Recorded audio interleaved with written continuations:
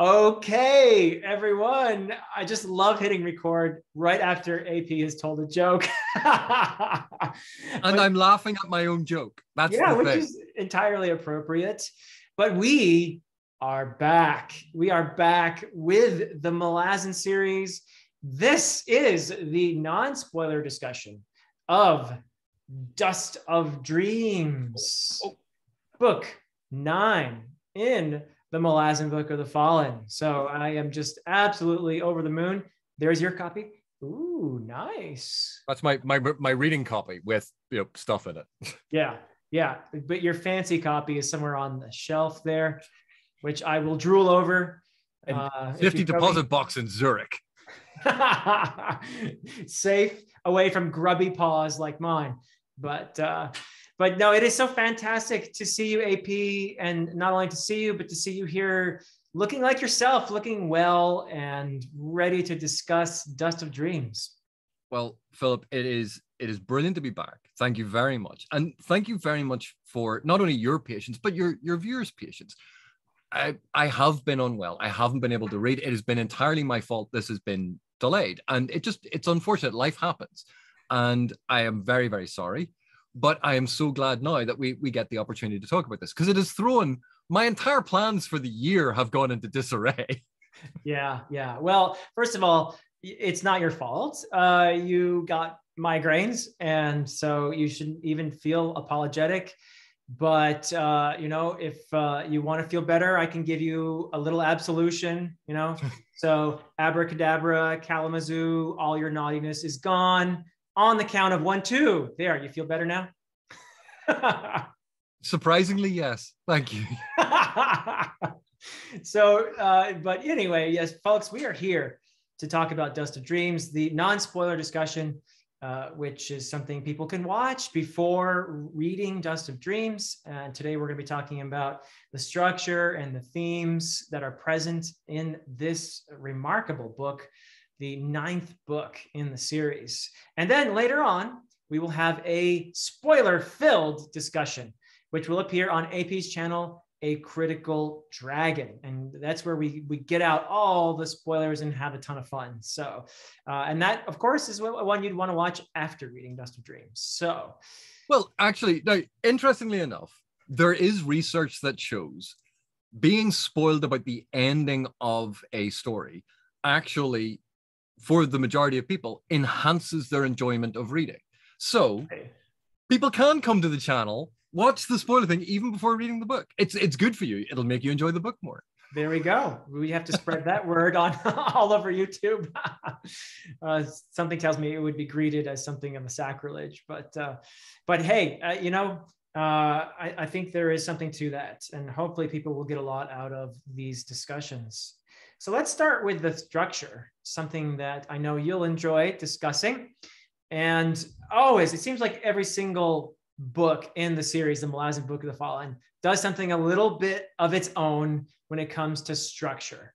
And when we get to the end of the series here, Erikson does an Erikson and gives us a kind of a two-parter, doesn't he? So let's talk about that for a bit. And I think you had some really interesting insights in terms of the building of atmosphere as a result of this being a part 1. So what do you want to say about the structure? Interesting, maybe overselling it a bit. I find it interesting, whether anyone else does. But as you said, every book in the series thus far has played with the format of a novel. What is a novel? How should a novel be structured? Yeah. And the thing is, in the modern day, particularly in modern genre writing, quite often we have an expectation about a chronological sequence of events with a core group of characters. All of those events are causally linked and they move through them in a sequence. And usually, quite often, we find the sequence is very reminiscent of, if not a direct use of, Freytag's pyramid. Introduction, instigating event, rising action, climax, falling action, denouement. That's the structure. And all of the books of the Malazan Book of the Fallan do different things. each one is unique in how it's approaching what Erikson wanted to do with the novel and what he was playing with. Sometimes it's splitting POVs across geographical locations to provide a sort of mirroring effect. Sometimes it's the first section will be a single point of view, and then the rest will be split over multiple POVs. Sometimes it's, I'm going to put a climax near the beginning and a climax near the end, but do them differently. Sometimes I'm going to have an anti-climax and do something that is emotive and resonant in that form of closure, but is not going to be the expected big battle. All of these things are different ways of exploring how the structure can impact reading. Yeah. With this book, and I think it's the only one where Erikson upfront says, this is the first half of a single huge novel. Yep. Now, this might seem really strange because, you know, we both held up, it's a big book, here's our book. And you go, oh, but it still has to follow the structure of a novel. And you go, well, you and I both know The Lord of the Rings. How many books is The Lord of the Rings? Oh, well, if you were to ask Tolkien, he would say 1. Tolkien would say 1. The internal division is 6. Yep. But the printed volumes are 3. So Yeah. what is it? Is it a single book? Is it 6 books? Is it 3 books? Yeah. And if you start looking at the structures that Tolkien was employing with the different sections within The Lord of the Rings as a single narrative, when you look at the structures of the narrative and what he was doing, it doesn't neatly follow Freytag's pyramid, but he thought of it as a single self-contained narrative. Now, we are also familiar with the concept, so that the idea of a trilogy of novels, 3 separate individual instances that combine together to form an arching narrative. You also have a duology, 2 books that they are both complete narratives in and of themselves, but when you combine them, they form a greater narrative.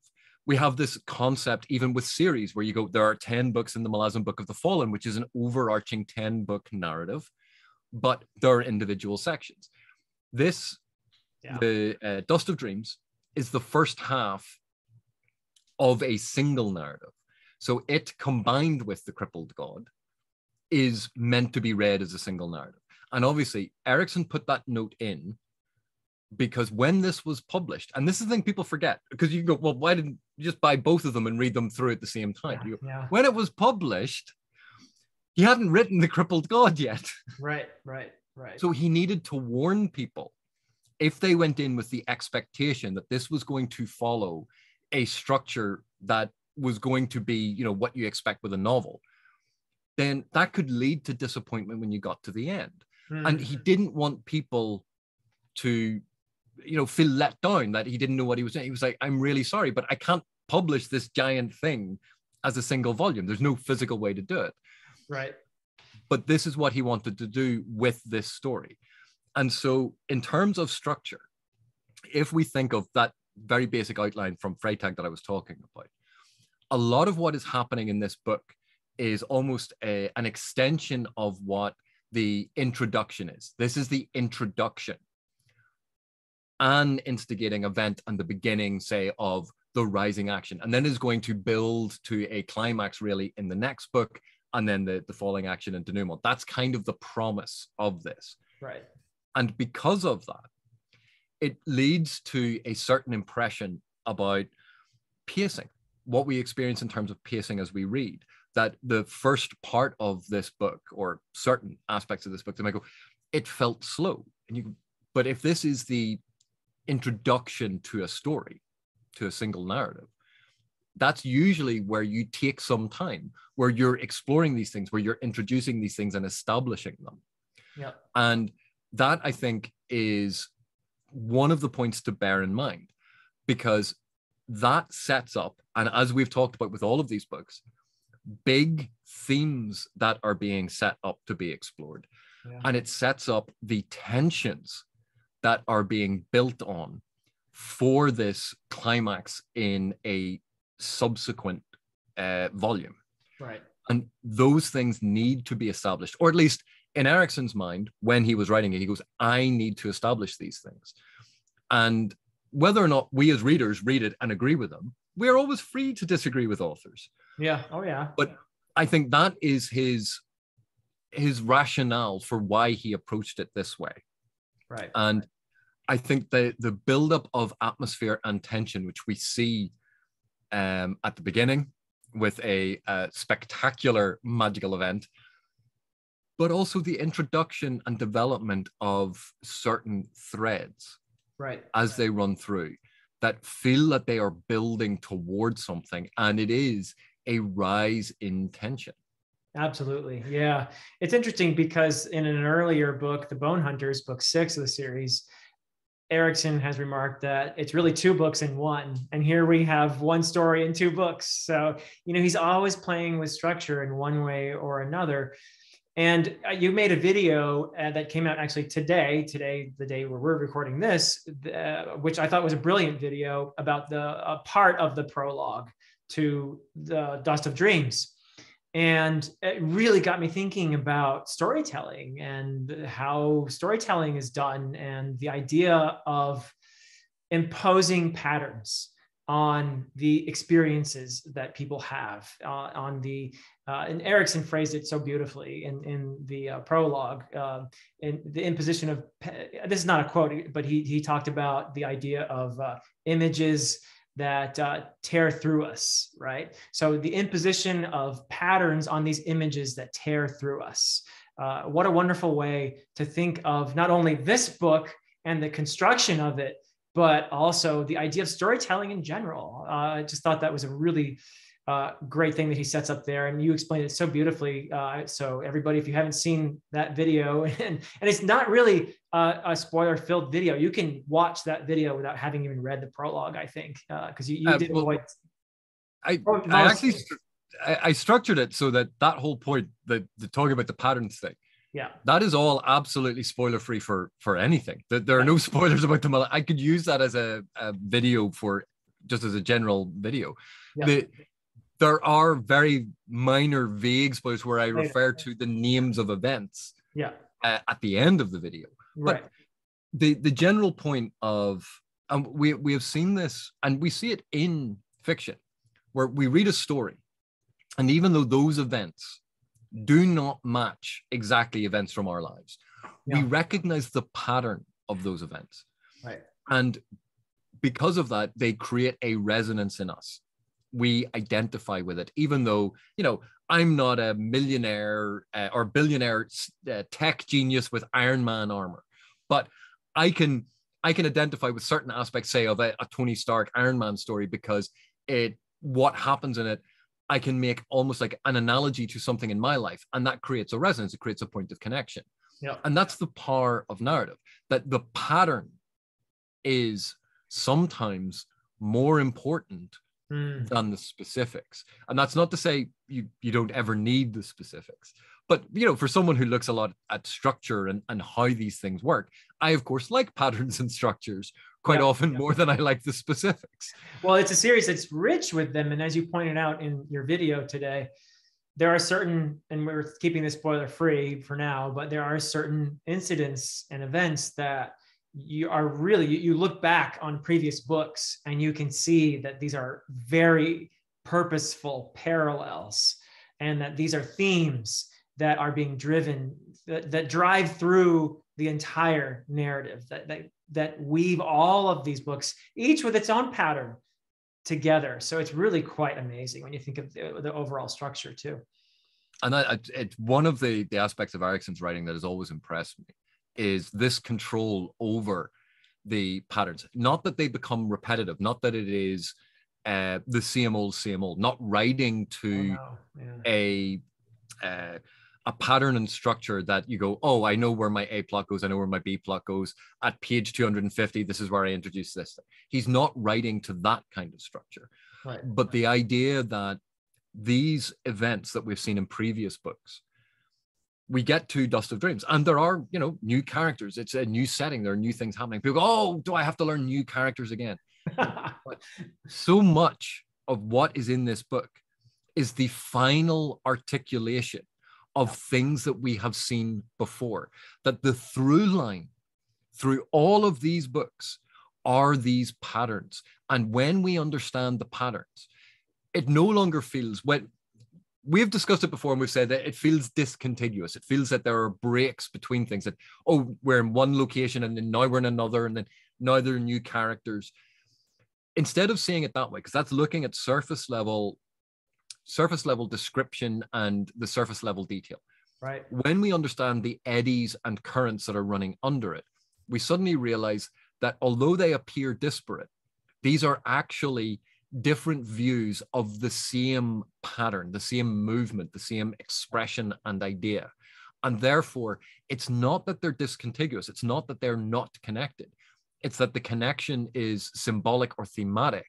Yeah. And that, I think, throws so many people, because we're not trained to view narrative that way. That's not how modern narrative typically functions. Right. But it's fair to say that Erikson does it very deliberately. And when we had our midway Malazan discussion with him, he described how he goes about writing, and he mentioned that he starts with theme. And it's something that he buries deep beneath the layers of the story, but it's there and it's underlying everything. And so it's something that he's thought through, which is really pretty cool, actually. Yeah. Yeah, and that's the thing. Because the theme is there underneath, it is the thing that is shaping the narrative. Yes. And I know people that have watched our videos go, oh, they talk about theme all the time. Oh, when are they ever going to talk about the cool stuff? But the theme is the cool stuff. It is the cool stuff, right? I mean, it has shaped it. Well, okay. Sort of. We can try. We can try to be cool, Philip, but let's face facts. We're not cool. Oh, come on. But because theme shapes the narrative, yeah, theme is what is giving it the direction. So suddenly when you go, oh, why are we over here? You go, if you recognize the pattern and the eddy and the current, it doesn't feel like you're suddenly over somewhere. You actually see it as, it's a natural movement to here because now I understand. Yeah. And to those people who don't enjoy that, it is perfectly fine not to enjoy that. No one is saying you have to. But that is a choice that Erikson has made. And I think when you understand that, it makes understanding and appreciating and following along that much easier. Yeah, absolutely. Well, I guess it's time for us to talk about themes then, because we're so cool. So here's what to look for, folks, in this particular book. And it is packed. It is absolutely packed with themes that have come up before, but these are new iterations of these themes and exploring them from different angles and in different ways with a different impact, I think it's fair to say, on the reader. So let's start, maybe if you don't mind, with the corruption of society. This is a theme that we've seen. It's a big theme in the Letheros books and Midnight Tides and in Reaper's Gale, but it is something that comes up in a new way here, isn't it? But it's also a big theme in Gardens of the Moon. Gardens of the Moon. Dead House Gates. Like society's perception of itself, society's perception of other societies. The feelings of exceptionalism that we apply to our own perspective. And then our lack of awareness of the fact that the other person looking back at us is doing exactly the same thing, the feeling of exceptionalism from their perspective, and they're looking at the corruption in us. And I think one of the things that Dust of Dreams really explores are, it's almost the myths that we tell ourselves about our societies. And not necessarily lies, but that we are blind often to our own faults, our own flaws, because this is how it should be. This is how it's always been. Or, okay, so it's not great at the minute, but it just needs a little tiny tweak. And we are unaware, because we are embedded in it, of a lot of these structural issues, a lot of these problematic issues, and that no society is perfect. And we're so used to looking at others and seeing differences. And this is one of the themes that I think that Erikson plays with exceptionally in this text, where we have meetings between these different, quite disparate groups. Yep. And then we see the meetings from the different sides, depending on what is going on. So you perceive, oh, this is a group of savages. And then they meet, you see it from the other side, them meeting maybe someone else. And they go, no, they're savages. And everyone is thinking that everyone else is the savage and that they're normal. And it is this wonderful exploration of how we feel that our position is the normal one. Right. And everyone else is abnormal. That we are exceptional, that the rules don't apply to us because we have a clear rationale for what we are doing. Right. And it shouldn't apply to them because the rules should apply to them. But it's a special case in our case. And so much of that repeats time and time again in this, in different ways, in different articulations, with different perspectives. Yeah. It's a lot of fun. Yeah, it's so true and so relevant to today. There's a lot that can be said about this idea of exceptionalism and being more attuned to the corruption in others and people that we perceive as different from ourselves than to our own failures. So yeah, it is a very important theme that. And just to be clear, I'm not calling out one particular society or culture in our world. We're all guilty. We're all guilty together. Yeah. This is something that we all struggle with because we normalize our perspective, because that's how we see the world. We associate and normalize then people with similar perspectives. Yeah. And then we're looking externally at other people. And quite frequently, instead of seeing similarities, because it is very difficult sometimes to see what is the same, because you don't notice what is the same. You notice the differences. Yeah. Like a very simple illustration of this. Obviously, I've spent some time in the US, and I can remember the first time going over there, walking into a shop and seeing the price tag on something.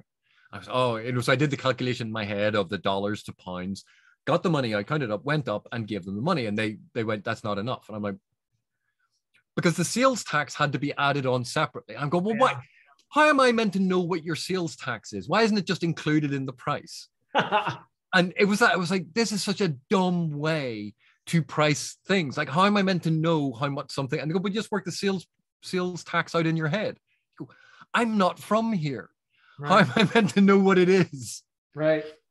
But that practice was entirely normal. And the idea that if someone from there then came to the UK, they went in and they looked at the price tag and they brought it up and they go, right, that, and then I have to add some sort of sales tax to it. So they have extra money and they're going, why did you get extra money? I would be like, hey, they forgot the sales tax, But that's a very simple illustration of how something we take as routine and normal. Right. That as soon as you go somewhere else, you go, no, they do it differently. And you see the difference, even though it's just two different ways of doing the same thing. Yeah, that's a common sort of example, a little more innocent than some others, but I think effective. So, and then of course, we're talking about how awful people can sometimes be to other people, which leads to the theme of redemption. And it's interesting because this, again, is a theme that we have seen in several of the books. And the exploration of redemption, I think, in Dust of Dreams, I think we agree that there might be a slightly darker view that is explored in this particular book. Are people always redeemable? Are there things we can do that we cannot be redeemed from? And are people actually worth saving? Because we are awfully destructive creatures in this world. So yeah, I think these are questions that are explored very effectively in here. And certainly one of the aspects, the idea of redemption, and maybe even the flip side of it, vengeance. Yeah. That it's looking at it as a more holistic concept of, should you be redeemed or should you be punished? Like where is the dividing line on that? What is the approach to take? And again, like so many of the previous books, it is not Erikson coming down on, you must do this. It's not didactic in that sense. No.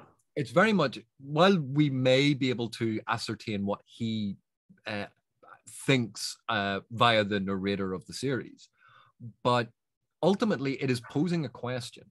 And it's posing these questions in a way to explore them from different angles. And that is a hallmark of the entire series to this point. because we've seen redemption and compassion and forgiveness bandied around. We've seen the cost of it sometimes explored as well. Right. And here we see, well, what if we just go for vengeance? And we've seen part of that explored earlier as well with a certain very tall character who has a singular point of view on the world. Tall and somewhat broad as well. Yeah. To hint to people who know what I'm talking about without spoiling anything. But we've seen aspects of this. And here we see that these things don't always come out of nowhere, that they are built up to. Right. And also, it can be more difficult. It can be grand to say in the abstract, oh yeah, we should do this. And then it happens to your family. Then it happens to someone you care about. Then it happens to someone that you love. Yeah. And that is the point of some of the focus here, that it removes it from the abstract. It removes it from a grand gesture. And it goes, no, what if it was someone really close to you? And that suddenly, you're faced with the idea that while you might agree with something in principle, if it happened to someone you cared about or someone you loved, you go, no, that changes the equation. That's eye for an eye, tooth for a tooth, red vengeance. I got to put on a cape and a black mask and get a spotlight into the sky and take my vengeance out on the city. That as soon as it happens to someone we care about, seemingly a lot of our principles and ethics and morals go out the window because we are angry, we are hurt on their behalf, we are angry on their behalf. There's a different part of our brains in charge in that moment than if we are removed from that. And I think that is part of what Erikson is exploring here. That there are different ways to approach this. There are no right answers. It's not that here's the simple right answer. Life and circumstances are so complex. Our human interactions are so complex that you cannot go, there's just a simple, straightforward answer. That might be a guiding principle, but the actual specifics will matter. And for someone who likes structures and patterns, do you know how much it pains me to admit that the actual specifics matter? It's tough. We all have to get over these things, though. But it leads to really another very common Malazan theme, which is, who are the bad guys, right? And there are, what Erikson does so well, and also Esselmont, is the change in perspective, like you were mentioning earlier. There is a certain group of people that are in opposition to another group of people, but then he gives us the other group's perspective, and it completely shifts how we think about what's going on in here. And the idea that there is even a group of people that are the bad people is something that I think you can't really hold that for very long in the Malazan series. Even when it looks like you can, there are certain moments, even in this book, in Dust of Dreams, where there's a certain group that is presented as very, very scary, and if it were most other series or books or stories, they would clearly be the villains. They would clearly be this scary, bad thing out there that everybody has to watch out for. Erikson, you can almost bet on him complicating that, And I think that's sometimes a misconception, because we often talk about how they are not clear-cut villains. There's no clear-cut, these are the bad guys. Right. There are people who do villainous things. There are people who are cast as villains in the series. There are people who we are meant to have a negative impression of. True. But the series doesn't simplify it to the same extent that we see in a lot of other fantasy series, particularly of the time when Erikson was writing this. And that complexity, we have seen throughout the series people who have been perceived as evil, and we come to understand their perspective and potentially see that it is more complicated and more nuanced and less simple than, oh, they're just bad. Right.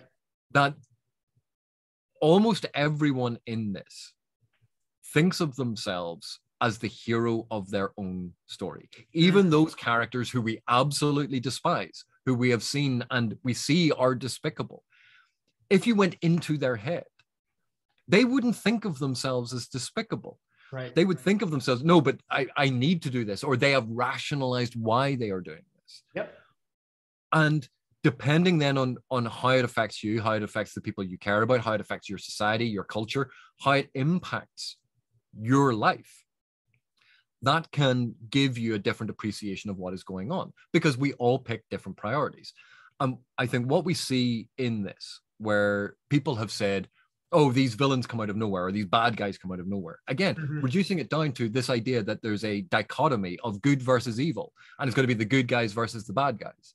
Right. You know, at what point in this series, even if we take the Malazans as a generic example, when have the Malazans ever been the good guys? Right.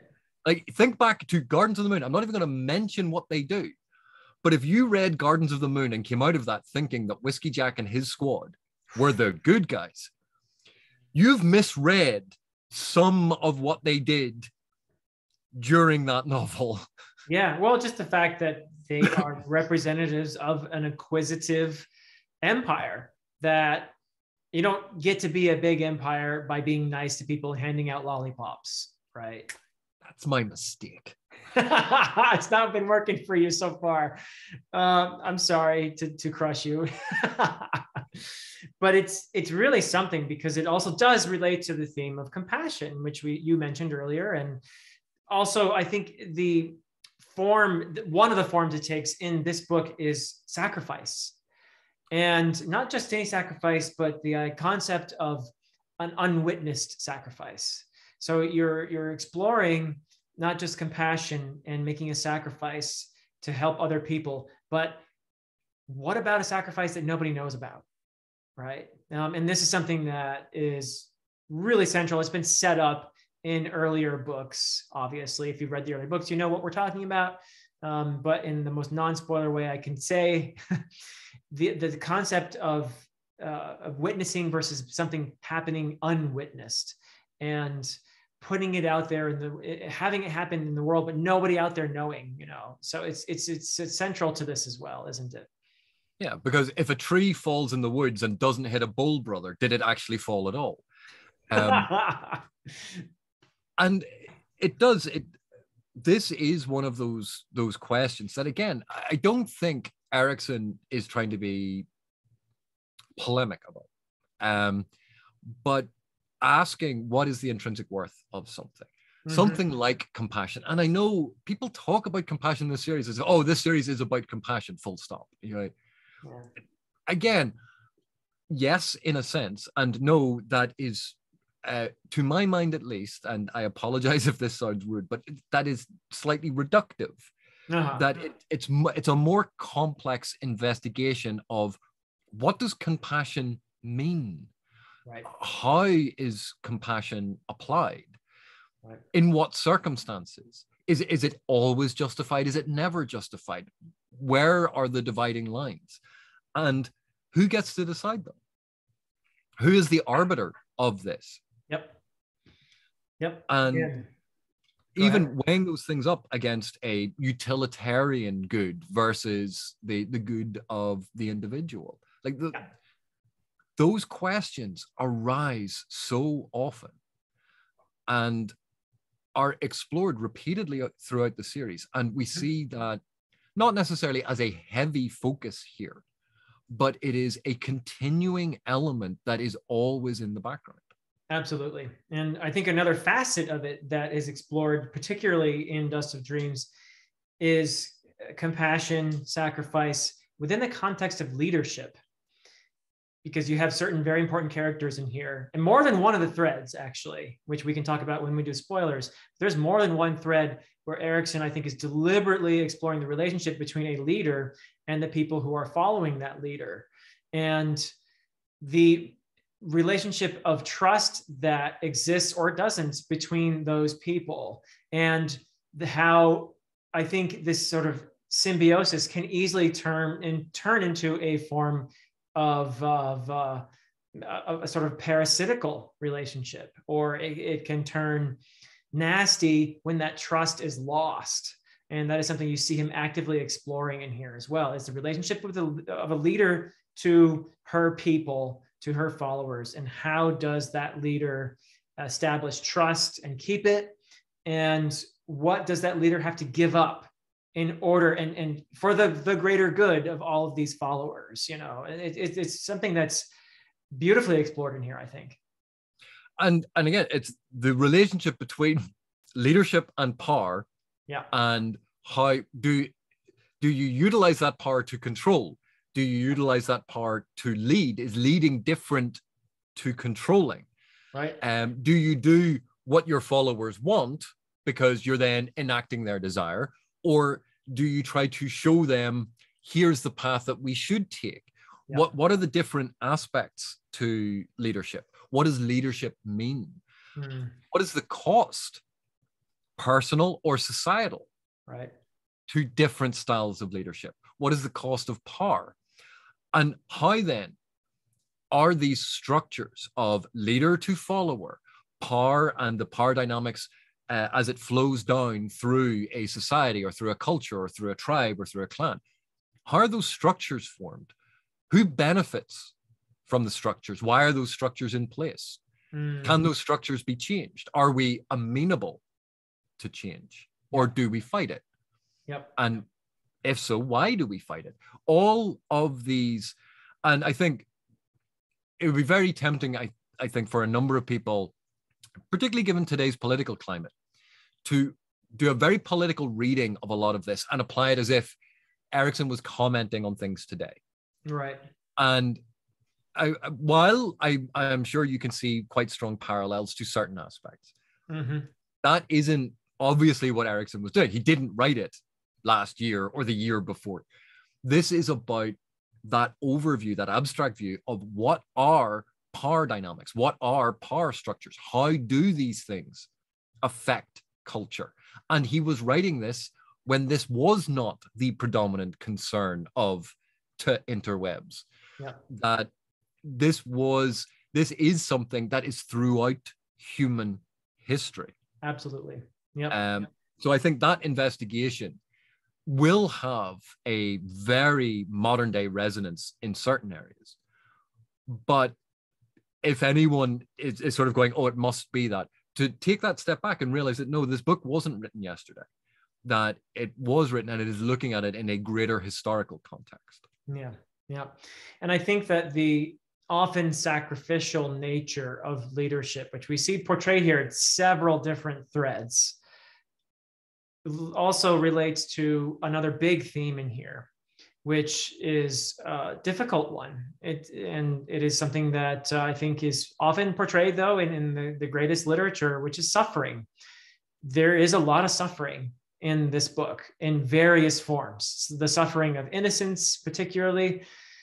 There are other iterations of it in here in the form of sexual violence, which I think is something we need to sort of give readers, potential readers, a heads up about.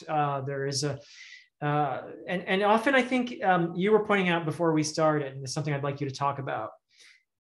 A lot of this, the impact of this suffering in this book particularly, a lot of it has to do with the perspective that Erikson is exploring. And you mentioned particularly, I want you to talk about the idea of victim versus perpetrator versus witness. This is something that you mentioned. I'd like you to elaborate on. But a lot of that impact in this book, particularly, I think, and it is one that I think readers who are familiar with the series will pinpoint certain incidents in this book and say, this was one of the toughest things I've read. So that's I think a very important thing in here is suffering and the perspective that Erikson explores, or perspectives in relation to suffering in here. And it is something, I mean, this book is kind of infamous for one particular scene. Right. And people get warned about it. And I think while I fully appreciate and support saying to someone, listen, there is a graphic scene of sexual violence in this novel. But that's all that needs to be said, because it's up to that person then to decide how they want to approach it. Right. There are people out there who have PTSD, who are survivors of this type of violence, right, who may not want to read that. That is entirely their right. And I am perfectly happy defending their right. The people who build this up and say, oh, it is, and the hyperbole used for it, I don't think is ever helpful. Because one of the things I think we confuse in modern discourse about this, the inclusion of this, the inclusion of violence and sexual violence and abuse in any work, right? The inclusion in and of itself does not necessarily tell you anything. The perspective that is used to relay that information to us is very telling. And also authorial intent. Authorial intent plays a big part in this.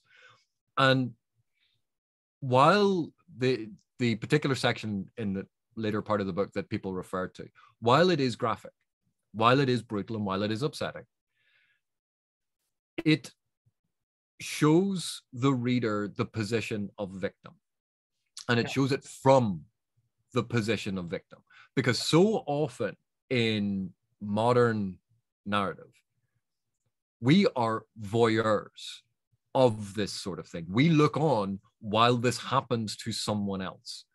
And there's a danger that some authors have run into where that becomes gratuitous, and also where it is used almost as a form for shock value or even for titillation. What Erikson has tried to do, and whether or not it works for you personally, because that is a personal decision up to you. Yeah. But I think what Erikson has tried to do is show it from the perspective of someone who is actually suffering it. Yep. And for those of us who have been lucky enough never to experience anything in the realm of this, I think it is a hugely important piece of writing. Because, as we've so often said with literature, it allows us to explore positions that are not our own.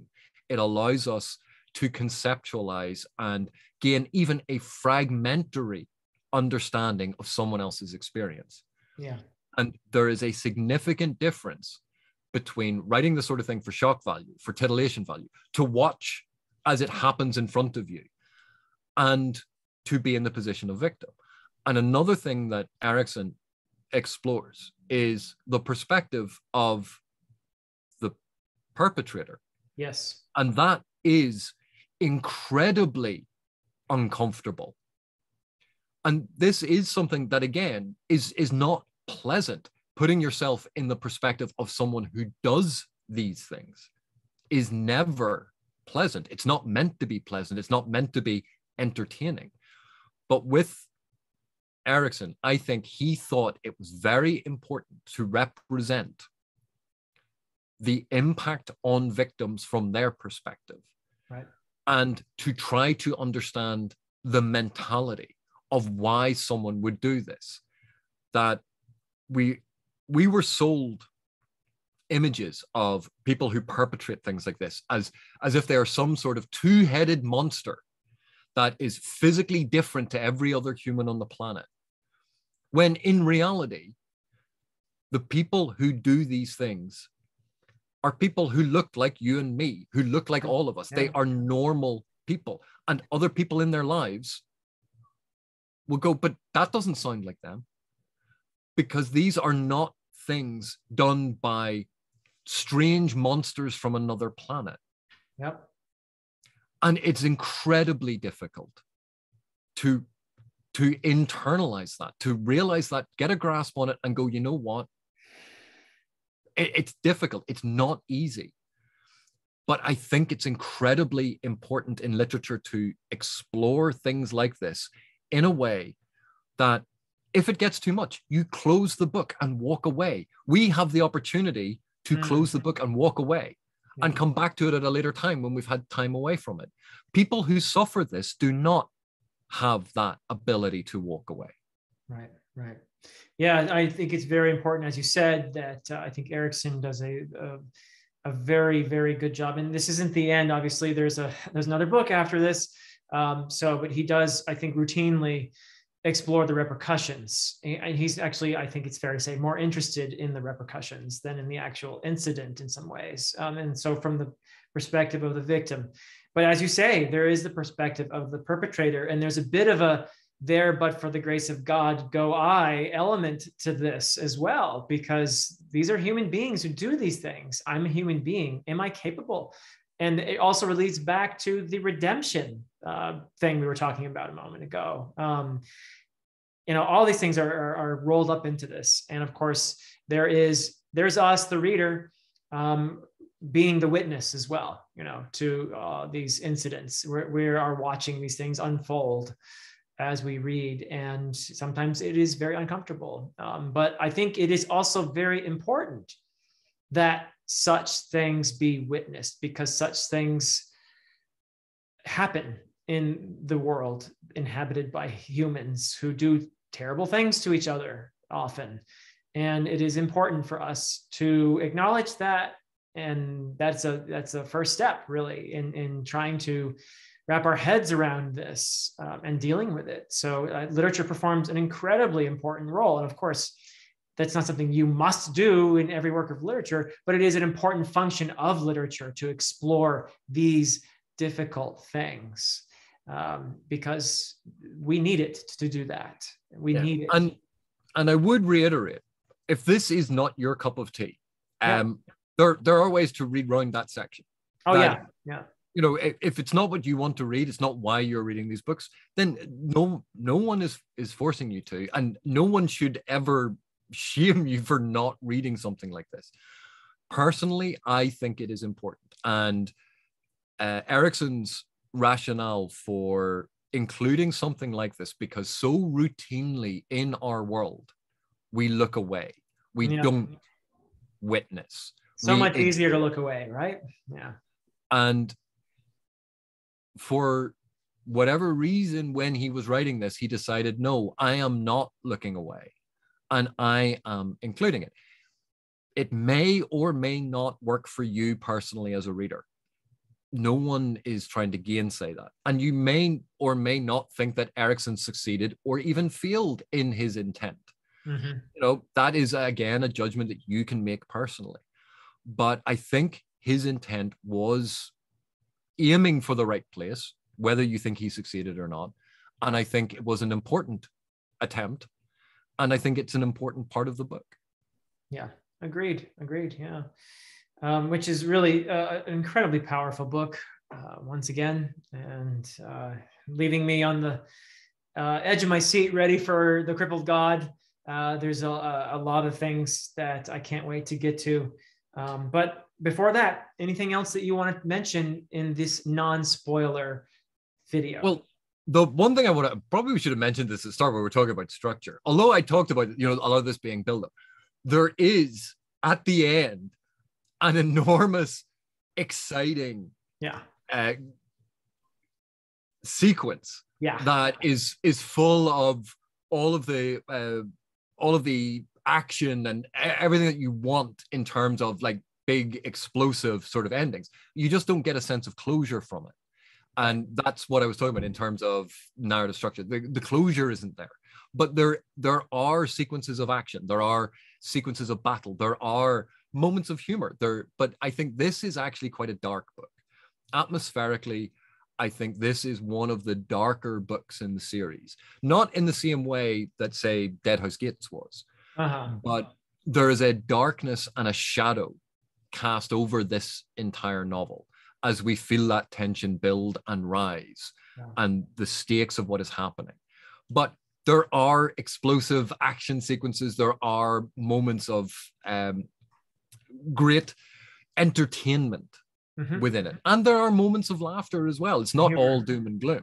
Yeah, but I do think it's a slightly dark book. That's fair, I think. And yes, there's humor. Yes, there are lasers and fireballs, as our friend Iskar would say. So, you would not expect a Malazan book not to have those things. But yeah, I think the emphasis in this one is perhaps a bit grimmer. But keeping in mind that it is part one of a 2-part story, in a sense, although it's also part of a 10-part story, isn't it? So there's all these things going on. Which is part of what a 27 novel world. Yeah, yeah. So all these different pieces in various, it's like a device created by a Carium or something, you know, a bit complex at times, but it makes certain sense and there's certain beauty to it once you realize, oh, this is what's happening here. So, all right, my friend, I am very excited that we've had this discussion, and perhaps I'm even more excited that I finally get to use that awesome thumbnail that I made.